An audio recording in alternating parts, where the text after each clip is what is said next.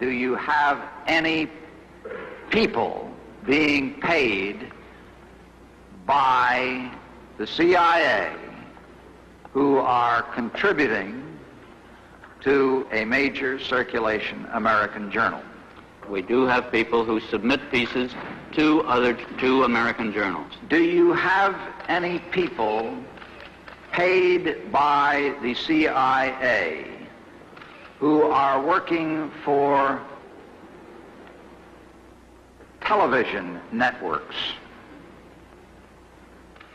This, I think, gets into the kind of getting into the details, Mr. Chairman, that I'd like to get into in executive session.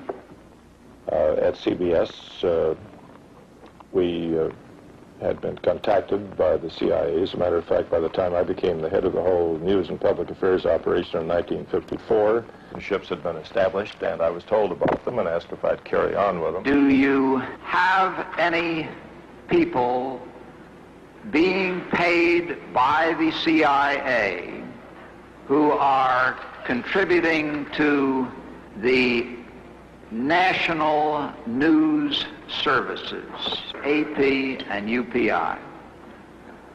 Well, again, I think we're getting into the kind of detail, Mr. Chairman, that I'd prefer to handle in executive session. Senator, do you think that you named the news organizations in your final report? That remains to be decided. I think it was entirely in order for our correspondents at that time to make use of CIA agent chiefs of station and other members of the executive staff of CIA as sources of information which were useful in their assessments of world conditions. Would you say that continues today?